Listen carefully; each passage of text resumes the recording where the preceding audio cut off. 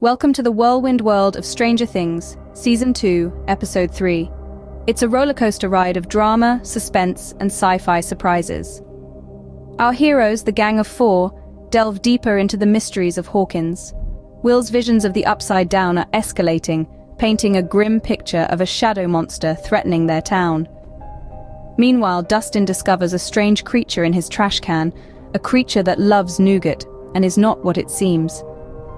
Nancy and Jonathan, on the other hand, are on a mission to expose the truth about Barb's disappearance, setting them on a collision course with the sinister Hawkins lab.